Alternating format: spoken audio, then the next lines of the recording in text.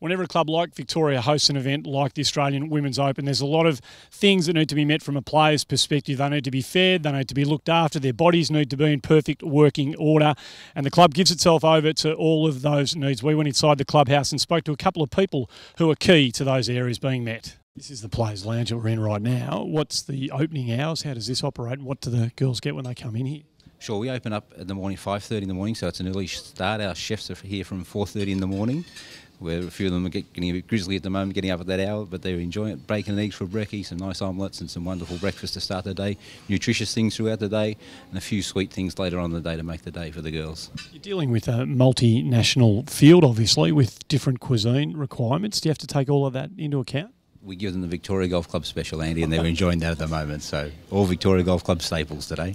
So Andy, we're down here in the physio room. You're one of the osteos here. Just tell us basically what goes on in here. Yeah, so basically, as you can see, we've got Sabine, our physio, having a look at Anka, checking her ankle out.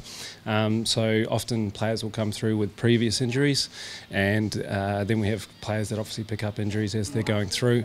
So basically what we do is go through and assess, see what the injury is, give the player some information maybe on rehab and what they need to do, prep them for the tournament, and then, you know, this is tournament day today, so Anka's getting strapped up so she can actually get out there and do her stuff. So how much of it is treating existing injuries that the girls require treatment for, as opposed to just getting them loose and ready to play golf, not necessarily treating an injury that they might already have? Yeah, a lot of them are nursing chronic injuries, so long-term injuries, and basically what we're trying to do is get those chronic injuries less chronic, get them ready to play. But there's a lot of them that have like shoulder injuries, lower back pain, really common with the rotation in golf.